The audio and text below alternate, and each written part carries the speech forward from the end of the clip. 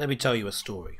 There was once this reporter who needed to get a story, hadn't had a story published for some time, and so he phoned in a story about a truck that had rolled down a hill and ran straight into someone's house, and broke through the wall. And he phoned in the story to his editor at the newspaper, but the editor wasn't impressed, wasn't a particularly exciting story, so he told the reporter he wasn't going to publish it. And the reporter said on the phone, "Well, sir, I'm extremely impressed that you're taking it so well, because it was your house." I'm Peter the Vicar, and I've got news for you. We're going to be having a video every day, a new video every day at 6 o'clock. So if you're on YouTube, subscribe to the channel.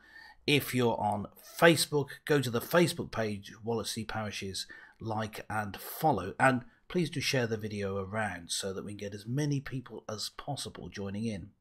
Psalm 46 verse 1 is our verse for the day. Let me just call it up. Psalm 46 verse 1 says, "God is our refuge and strength, an ever-present help in trouble." We can turn to God in this time of trouble to give us strength. God is our refuge and our strength. Suddenly this realization that there's trouble can really hit home, just as that truck hit the newspaper editor's home in the story at the start of this video. That we can do something very specific.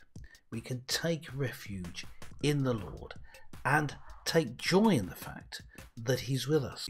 Romans 15 verse 13 says, "May the God of hope fill you with all joy and peace in believing, so that by the power of the Holy Spirit you may abound in hope."